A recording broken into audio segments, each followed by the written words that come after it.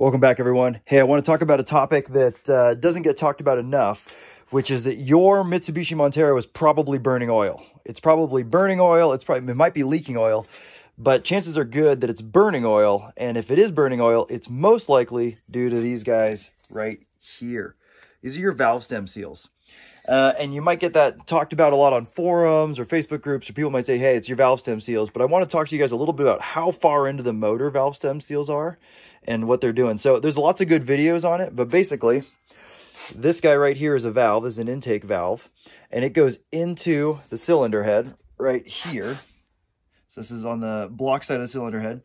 And then this stem goes up through here, and it goes onto here, and it's contacted by a rocker arm that's working off the camshaft. And what ends up happening is this guy right here, this is an old one, they get really hard and brittle, and they no longer are supple, and they no longer have that kind of retention on this. And this is flying around in your motor at several thousand RPM. So it's going up and down multiple times a second. It's flying around, and oil gets past this really crusty seal, and it comes down from the head into the combustion chamber, and it burns right here in your cylinder. So the head goes right on top of here. It burns in the cylinder. It goes out the exhaust, and that's why you see blue smoke coming out of your tailpipe. That's why it smells bad. So it's these little guys right here that are going bad. Here's a new one. This is a new Felpro one. I like these Felpro ones. Some people say go OEM. I haven't had any issues with these. But these guys, nice and supple, whatever. This is a $10 part. If you add up all of these for this whole entire engine build, $10, $20 in O-rings and gaskets and that kind of thing that go around here. There's a little rubber spring as well that go on here. But basically, the valve stem seals are like $20. It's the labor to get in here that is a killer. So in order to get in here, you have to disassemble the valve train, pull a valve out, or if you can do it in the car, you've got to like figure out how to keep that spring or keep the valve from coming up while you take the spring off and get it on. It is a huge task. So it's worth noting that if your car is burning oil, the solution is probably your valve stem seals. And it's also worth noting that this is not going to be a quick fix. This isn't going to be a thicker oil or Lucas stop leak situation. You have to go in and fix these, or you have to be okay with the fact that you're burning oil, which might affect your cats, definitely affects the smell. You want to be really careful that you don't run it out of oil. That's how I blew up my Gen 2, is I was leaking so much oil through these valve stem seals, I ended up blowing it up and rebuilding it. So a couple things to keep in mind. If you're doing a head gasket job, go in and do these. If you've already got the block torn down, if you already got the heads off, it's way easier to do this outside the car than it is inside the car. So if you have a shop doing it, make sure that they're replacing these, that they're going all the way in and touching these guys up. Make sure to get good gaskets that you can trust. Like I said, I use the Felpro ones. Some people swear by the OEM ones. But there you go. There's your valve stem seals. Your Montero is probably leaking oil from these. In the case of this Montero Sport motor, this is the 3.0, and it's got 24 valves. So I have 24 different spots between the two heads for it to leak oil. So if you don't change these, they can definitely blow that blue smoke, run you low on oil. So check those. Okay, I got the new valve stem seals on.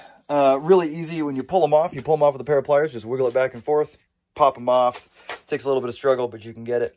Then you just slide these guys on, and I find that a 10mm socket on an extension is perfect for getting in there and just very lightly pushing down and making sure that they get on there. They kind of bottom out. You don't want to hit these with a hammer, because what ends up happening is you actually push them past and you break through that rubber seal, which I mistakenly called an O-ring earlier. But that's not what you want to do. Obviously, you just put these things in, you don't want to leak. So I just tap them a little bit with my hand, make sure they're good in there, make sure they're flush, and those should be ready to go. Now, I mentioned earlier, this is way easier to do with the head off the car. You can do this with the head in the car. Some of the guys that are like better at this stuff, they do that. For me, it's almost not worth it. By the time you get all the way in here, just pull the head.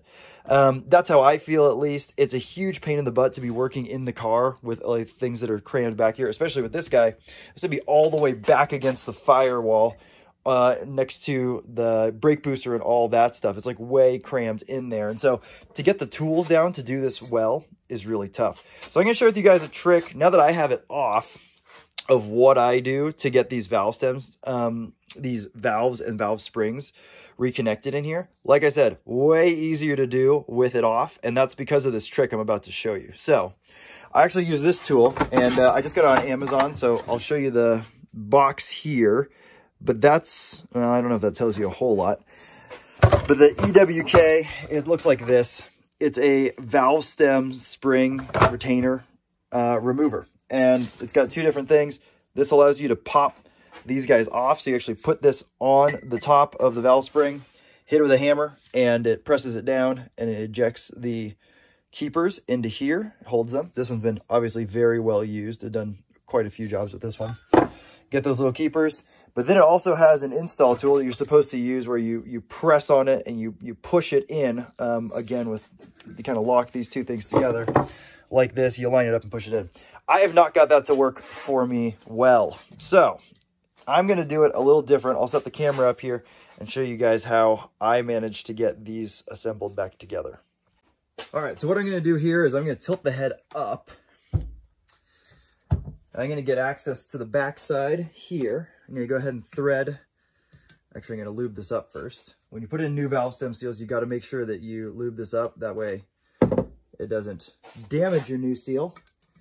Go ahead and throw this guy up in there. Then on the top end, I'm going to look, make sure my spring and my top hat are in there. Get your keepers. Line them up, so you just set them down in this recessed part so that they're flush in there. Okay. Then you're going to take this guy, put it on top, and what you have to do is you have to hold this valve in place. Otherwise, it's going to walk on you, and it's going to go down, and it's going to be really hard to get this thing to actually compress. So I take a regular DeWalt wood clamp. Most people who do DIY stuff have this. Okay, and you set it just gently on the valve that you're trying to compress the spring for. You cinch it down, and you line this guy up just like that. Then you're going to fully compress the spring, being careful that everything's still lined up, making sure that valve isn't walking, all the way until the spring bottoms out, and then release it. And boom, that valve is in there, the spring is in there, the keepers are in there. That works super well. Now, they do make a tool that actually does this, like a big old compression clamp. And if you're a regular, like if you're a shop, you probably have one. If you don't, I recommend getting just a regular clamp and this tool, and I think it'll be $100 for all of it, but works really well, and that's been consistent for me. So I'm gonna knock out the rest of these and get done with this job. So anyways, hope that explains to you guys how far into the motor these valve stem seals are. There's not really an easy fix for them other than just getting in there and doing it. So if you guys have questions or tips on how to do these, post them below. I'm going to get these pulled off with some pliers, throw some new ones in, and continue on in my Montero Sport engine build. We'll see you on the next one.